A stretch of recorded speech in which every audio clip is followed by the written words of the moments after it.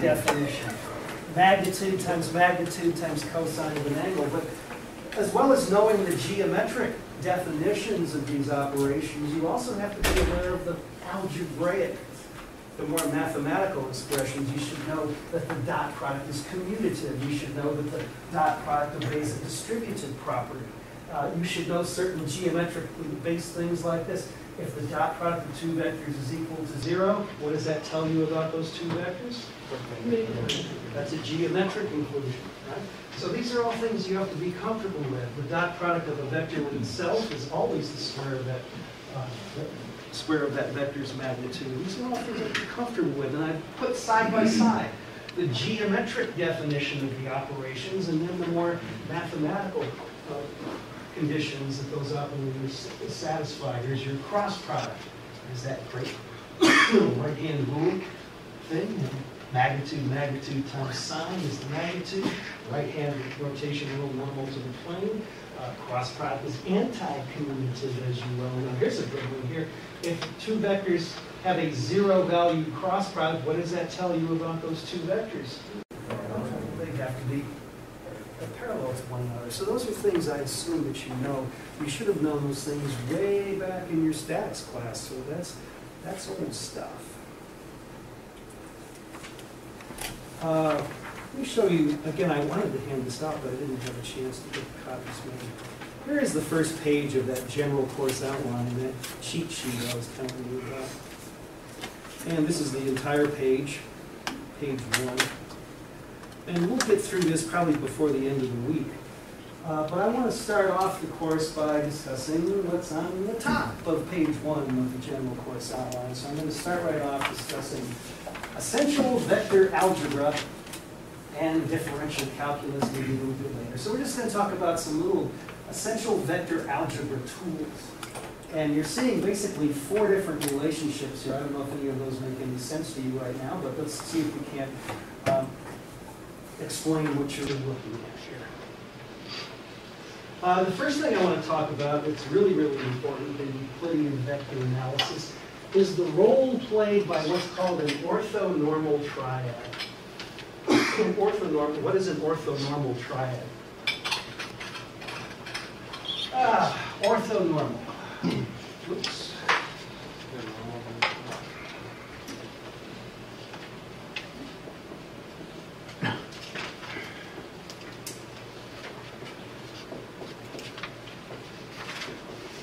Well, let's draw a little picture here. In drawing a picture of an orthonormal triad, first of all, I'm going to draw 3 little vectors. That's where the tri comes from, triad 3. And I'm going to draw those 3 little vectors indicating that they're mutually perpendicular to one another.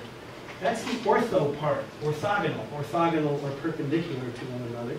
And I'm going to indicate that they're all unit vectors. That's the normal part, normalized to 1. An orthonormal triad. An orthonormal triad is any set, say it slowly, an orthonormal triad is any set of 3 mutually perpendicular unit vectors. And what's the, by the way, the shorthand I'm going to use for this is just capital O-N triad, orthonormal triad. By the way, that triad also might get another little modifier if I write R-H-O-N. Anybody know what I might mean by that? Right hand. What do you think the RH stands for? Right hand. Right hand. What would make an orthonormal triad a right-handed as opposed to a left-handed orthonormal triad? Well, it comes through the cross product relationship, your good old right hand. You have a right-handed orthonormal triad if 1 crossed with 2 gives you 3. If 1 crossed with 2 gave you minus 3, then it would be a left-hand orthonormal triad, but you want to stick with right-hand orthonormal triads. Okay? So a triad has handedness to it, left or right-handed, depending on how the cross product works. What's the right-handed orthonormal triad you're most familiar with? Well, you do a lot of Cartesian analysis. As a matter of fact, in your dynamics classes, you probably pretty much exclusively use Cartesian analysis. So whenever you have a Cartesian coordinate system, you know that that little Cartesian coordinate system has 3 little unit vectors associated with it.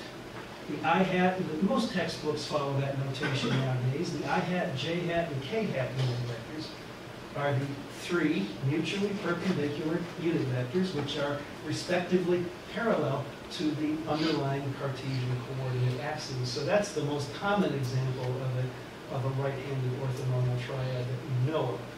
But there are actually many others. And I'm going to put this away for now.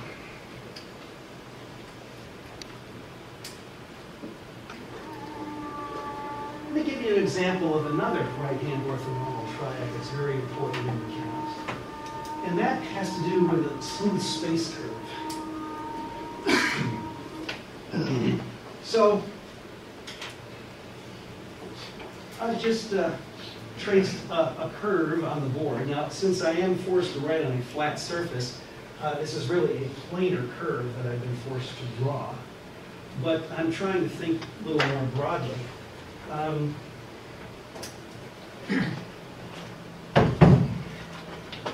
I'm thinking more generally, this would be a 3-dimensional smooth space curve. So imagine that that's what that is. 3-dimensional smooth space curve. It turns out that associated with every single point on a smooth curve, there is a nice set of 3 little unit vectors. Very special set. They play a very special role. The first little unit vector is labeled E hat, hat indicating it's a unit vector, sub t. What do you think the t stands for? Tangent to the curve. There's a second little unit vector perpendicular to it, labeled E sub n. Well, you know what that might be called. You've had your first dynamics class. That's the principal normal to the curve. And then in 3 dimensions, there's a third little unit vector called the binormal, E sub b, a third little unit vector, which is actually defined as being the cross product of the tangent with the normal. That's called the binormal unit vector. And as you can see, that set of 3 little unit, and by the way, if you think of a car driving down the road, you can think of a car driving down the road, you can sort of think of the tangent vector as being the hood ornament, pointing in the direction of motion. And you could think of this normal as being the turn signal indicator flashing the direction that the car is turning. And then I guess this would be the radio antenna poking out the top of the car. But those are 3 little mutually perpendicular unit vectors. This set, E sub t, E sub n, E sub b, are called the path basis vectors, or path unit vectors. And they are another example of a nice right-handed orthonormal triad. And there are other orthonormal triads that we'll use. There are orthonormal triads associated with the use of cylindrical coordinate systems, which you probably don't have too much experience with. There are also orthonormal triads associated with spherical, or what I call global coordinate systems, which again, you probably haven't too much experience with. But this concept of a right-handed orthonormal triad is not just limited to Cartesian analysis. These kinds of sets of vectors come up in various other places as well. Now, let's get down to brass tacks and really identify what makes an orthonormal triad an orthonormal triad. I mean, you can draw all the pictures you want. But I claim that there's a very precise mathematical definition of what an orthonormal triad really is. And it starts like this. Let's let the letters M and N represent integer values. Think of them as free indices that can take the values of 1, 2, and 3. What makes an orthonormal triad is really this. I claim that no matter how you choose these free indices, M and N, as either 1, 2, or 3, if you dot any one element from the set of 3 with any other, there's only 2 possible values that you can get. If indeed this set, E1, E2, E3 is an orthonormal triad, I claim that no matter which one of these you dot with any other, there's only two possible values you can get. And anybody want to volunteer what those two possible values would be? 1 and 2. 0 and 1. Let's put 1 first. You can get 1 or you can get 0. You'll never get anything other than that. Can you specify the conditions on the free indices for which you would get a 1? If m and n equal... M and n equal to one another. So if m equal n equal 1, or m equal n equal 2 or 3, if m is selected to be the same as n in the range of 1, 2, or 3, you're dotting a unit vector with itself. And as you know, whenever you dot a vector with itself, you get the square of that vector's magnitude. A unit vector has magnitude 1, 1 squared is 1. Okay? And if you select the two indices so they're not the same, 1 and 2, 3 and 1, 3 and 2. However, if you select them so they're not the same, obviously then you're going to be taking the dot product of two vectors which are perpendicular. So the result of the dot product would be 0. This is actually the defining, this is the mathematical defining characteristic of an orthonormal triad.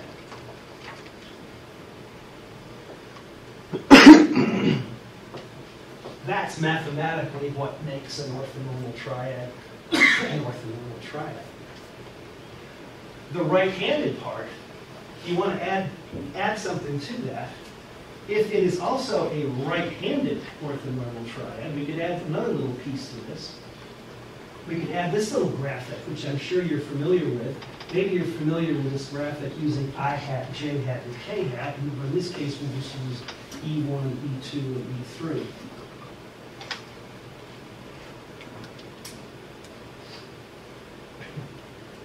Put this little circular pattern, arrows going around this direction with a big cross product symbol in the middle. And how do you read that?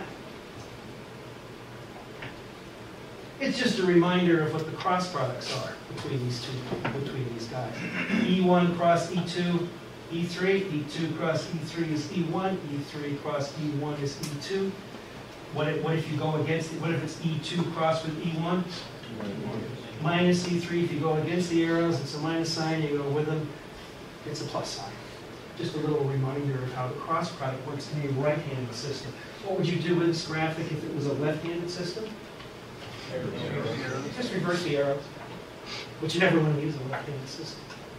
And the reason is that if you use the little determinant computational formula for computing the cross product, if you've chosen a left-handed system, your answer is going to be the opposite of what it should be. So you always want to be careful to stick with right-handed systems if your analysis is going to require any cross product operations.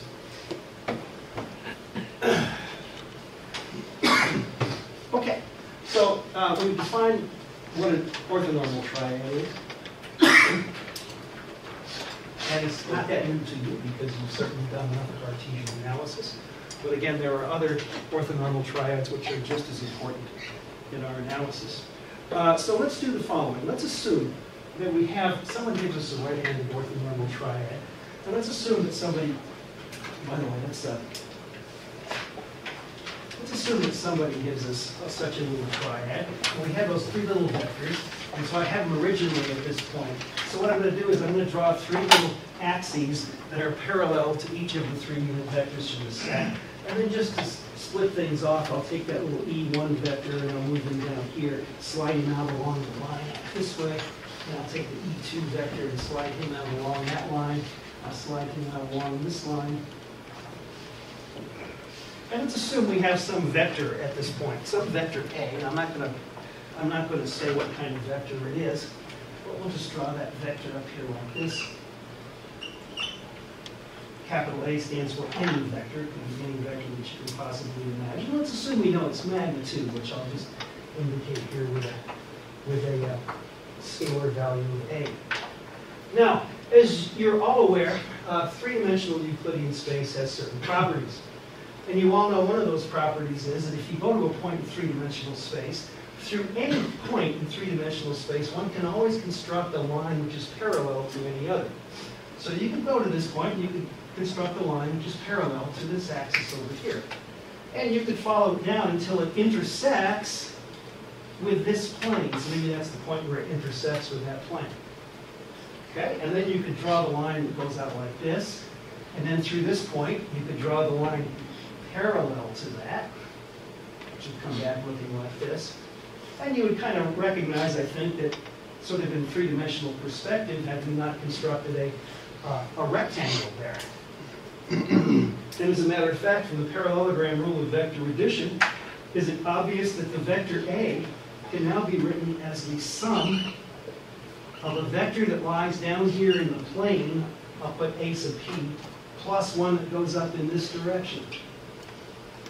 And since that one is in the 3 direction, I'll call that the A3 vector. Is it geometrically obvious? Is it geometrically obvious that if you could measure this, if you could climb into this 3-dimensional space, and if you could measure that angle, you've already measured the magnitude, then is it obvious that the vector A can be written as the sum of that vector down there in the plane plus that one that goes up in the 3 direction? Is it equally obvious that this vector component down here would be how big? What would be its magnitude? Magnitude times A times cos. We did this kind of stuff in your statics class, as a matter of fact. I remember fairly early on in your statics class when you were learning about vector algebra, you were doing these kinds of things. Very geometric approach. And the magnitude of this component going up would be what? It would be the same as this equal this. That would be the sine component. So I'll try to go over that. That would be A times sine of phi, like this. So it's pretty clear, geometrically, that if I'm given an orthonormal triad and some vector A, then I can first of all break that vector into 2 parts. One that lies in the plane and one that's perpendicular to it. Now, then you could go one step further. Couldn't you come down here and look at this vector, and couldn't you go to this point and draw a line through that point parallel to this, bring it back here like so, and then you could draw another line through this point parallel to this, bring it over here like this, and then couldn't you take that A sub p vector and write it as the sum of one that points in the 2 direction and one that points in the 1 direction? So you could write A sub p as A1 plus A2. And then when you make this substitution into here, you would see that in the end, when you do both of those decompositions, when you use the parallelogram rule of vector addition in this 3-dimensional construction twice, you can see that the vector A can be broken up into the sum of 3 vector components. One pointing in the direction of E1, a second pointing in the direction of E2, and the third pointing in the direction of E3. Now, of course, those components, since each of these vectors points in one of those 3 directions, it's clear that you can write this one as a scalar multiple of E1, you can write the second one as a scalar multiple of E2, and you can write the next one as a scalar multiple of E3. So what I'm saying here is something that you've known about way back from your very first statics class, that if you're given a vector, any vector, and you're given an orthonormal triad, a vector in an orthonormal triad, we know that that vector has a unique standard form representation relative to that set of basis vectors. We call this representation the standard form representation of vector A relative to orthonormal triad E1, E2, and E3. And if we were, by the way, if we, again, you did this kind of thing in your statics class, knowing the original magnitude of your original vector, being able to measure this angle right here, and then maybe being able to measure this angle down in the plane. If you could measure that magnitude and these 2 angles, it's pretty easy to figure out what those scalar components would be in that expression. Right? It would just be A, sine, cosines, and so on and so forth. It's a geometric exercise. We know such a representation exists. Such a representation indeed exists. But as I said early on in the class, in three-dimensional analysis, in 2 dimensions, it's usually pretty easy to see what these magnitudes and angles are. If you're working in a plane, it's much easier to see what those angles are. When you're working in three-dimensional space, the geometric approach isn't always the best way to go. We need to have some more sort of algebraic, some more heavy weaponry to get us where we need to go. So let me show you how this works. And we'll explain the very first equation that appears on the general course outline. Starting off with this. We know that given a vector in an orthonormal triad, we know that such a representation exists. But we may not yet know what the appropriate scalar components are. We know that we can figure them out if we can measure certain magnitudes and angles, but maybe we're not able to do that for some reason. So the idea is, how can we take this equation and do something algebraic to figure out what the appropriate scalar components should be? And my idea is something that we'll use quite a bit of as we go through the course. I refer to it as the method of projection. We start off with a relationship that we know exists. And just take the dot product on both sides of the equation with, in this case, let's dot it through on both sides with the second unit vector from the set. On the left-hand side, it's obvious what you're going to get. On the right-hand side,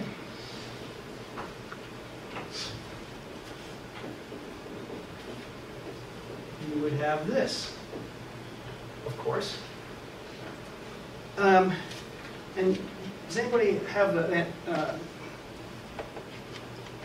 that from you for just a second. This is where it's important to know the properties of vector algebra, not just the geometry of it, but the algebraic properties. What can we do with the right-hand side of this equation in light of the properties listed in this box? Well, first of all, we know that the dot product distributes to a sum, yes?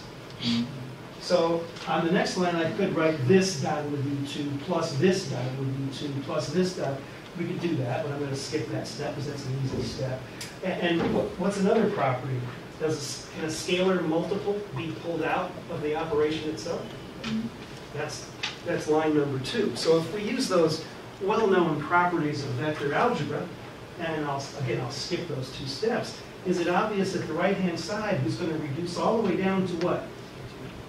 Scalar A1 times E1 dotted with E2 plus scalar A2 pulled out times E2 dotted with E2 plus A3 E3 dotted with E2.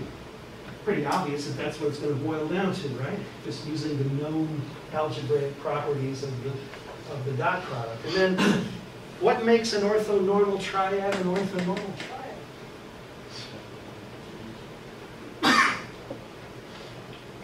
A dot product of any one with any other is only going to be 1 or 0, and it's going to be 1 when the 2 indices are the same, and it's going to be 0 when they're not.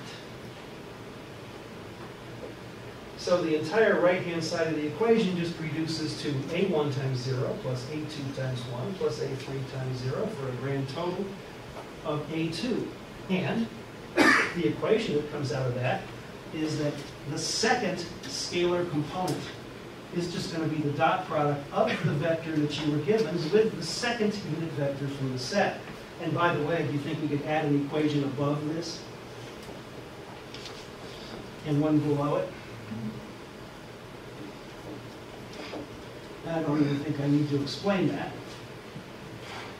All we have to do is start here with either, instead of using 2, use 1, or use 3, and we would show all of these things. So that's an algebraic truth. The scalar components in the standard form representation of a vector relative to an orthonormal triad are always equal to the dot products of the vector with that particular unit vector from the set. And if we go back to page 1 of the general course outline, just to Mind you, that's what the very first equation on the general course outline really says. It just reminds you that if you have such a triad and a vector A, the standard form representation of that vector relative to that set is expressed in terms of these three scalar components, just the three individual dot products. Now, the next little guy, strange looking little equation, relates to what is called the parallel perpendicular decomposition. And the parallel perpendicular decomposition is something that typically isn't talked about in a two-dimensional dynamics class. It's not really needed. But it's huge. It's of huge importance in a three-dimensional class, as we will see, all the way to the end of the class. This relationship becomes one of the most important things that we have. So let me get a little keynote slideshow up here to show you how this goes down.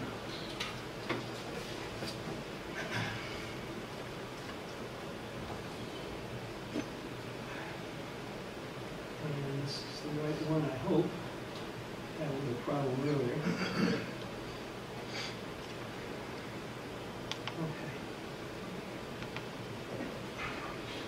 Okay, and let's see what this looks.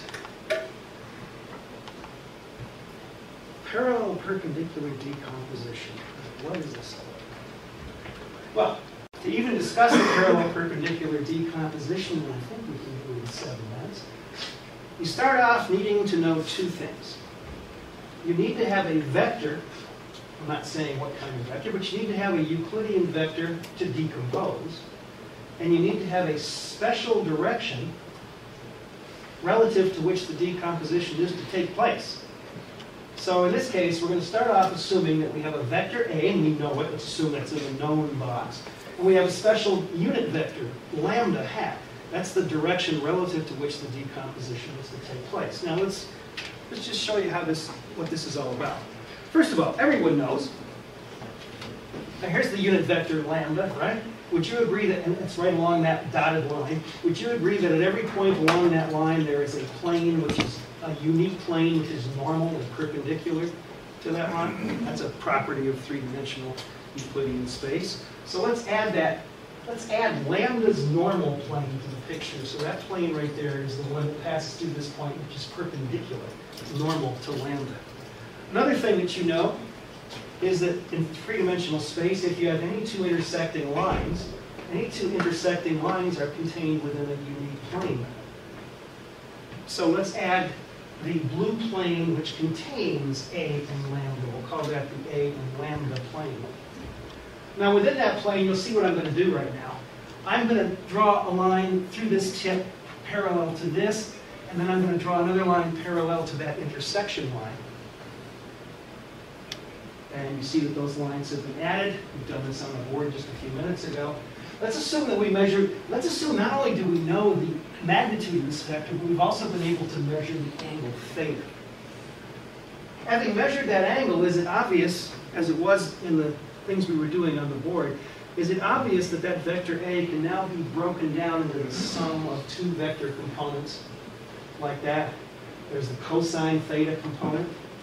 By the way, you notice that that cosine component is parallel to the special direction lambda, whereas this sine component down here, you'll notice that that is what? Perpendicular to lambda, and that's where the names come from. It's obvious if you look at this picture, that therefore, that given any vector in any special direction, it is geometrically obvious that that vector can be expressed as the direct sum of two vector components, one of which is parallel to the special direction, the other of which is perpendicular to the special direction. Now, so far it's very geometric. We need to get algebraic. First of all, it's obvious that the parallel component is expressible like that, yes, because it points in the lambda direction. But what if you were asked, what if you just for the fun of it, computed the dot product of the two vectors that you were given initially? Is it clear that the dot product of lambda with A would be magnitude times cosine of the angle would be equal to this? Is it therefore obvious that another way of writing the parallel component an alternate way of writing this would be this, yes? That's pretty obvious. So let's save that relationship, and now let's take a look at the other component, the perpendicular component. Now, the perpendicular component is this magnitude, a sine, and it points in some direction down here in the normal plane. Now, in a three-dimensional problem, how many unit vectors are there in that normal plane? There's an infinity of unit vectors down there. Now, remember, we weren't given this. The only two things we knew in the beginning were what? Lambda hat and a. Those are the two things that we knew about. The only thing we can say about this unit vector down here, the only thing we can say about it is we know that it's one of the many vectors which is perpendicular to it. But again, there are many. And here's your starting expression for the perpendicular component. And, I'm just wondering, let's compare that expression to what you would get if you took the two vectors that you were given in the beginning and you crossed them. Lambda crossed with a would be what? Magnitude times sine of the angle between them. And the direction of a cross product would be the right-hand rotation rule, normal to the plane, normal to the blue plane. And what would that look like? Would you agree that that blue vector is what the cross product would look like? Notice that its magnitude is the same as that, but its direction is 90 degrees away. But you know what? Look at those three little unit vectors colored in that frog green. What do you notice when you look at those three unit vectors? Do you notice that those three little unit vectors are all unit vectors and they're all mutually perpendicular? And as a matter of fact, if you order them, lambda, mu, and nu, don't they form a right-handed orthonormal triad? One of our friends, right? Our right-hand orthonormal triad. So I wonder, what would happen if we took this expression for lambda cross a, and what if we crossed it through again with lambda? What if we took lambda cross with this? Ooh, well, you'd get what? A sine of theta, lambda cross mu. And what's the value of lambda crossed with mu? Minus mu. Okay, well, just do a little comparison here. What do you notice if you make that comparison? What I notice is that this is the same as this except for the minus sign. Therefore, I conclude that the perpendicular component is going to be the negative of this.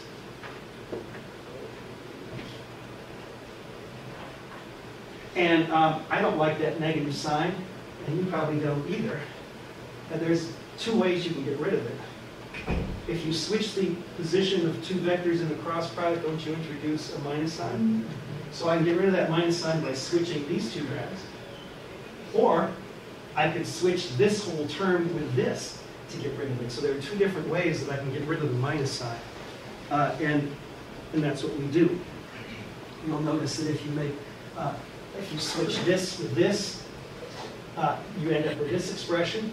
And if you switch those two guys, you end up with this expression. So you get two equivalent expressions for computing the perpendicular component. And notice both of those expressions involve only the things that you were given in the beginning, right? Only the things that you were given in the beginning, lambda and a were the two given. So that's a pretty powerful expression. And we can summarize that very nicely by getting rid of all the intermediate stuff and pulling it all up there. And if we go back, and if you allow me, give me a second. Oh, by the way, as you look at those two expressions, you don't have to memorize these because they're on page 1 of the general course outline, which you always have available. But if you had to do a memory thing, it's always the vector A in the middle with lambdas straddling it on both sides. And remember, it doesn't matter whether you do that cross product first or this one. Evidently, you get the same result. In any case, let's just go back and end up by showing you page 1 of the general course outline, just to reassure you that that is the equation that's listed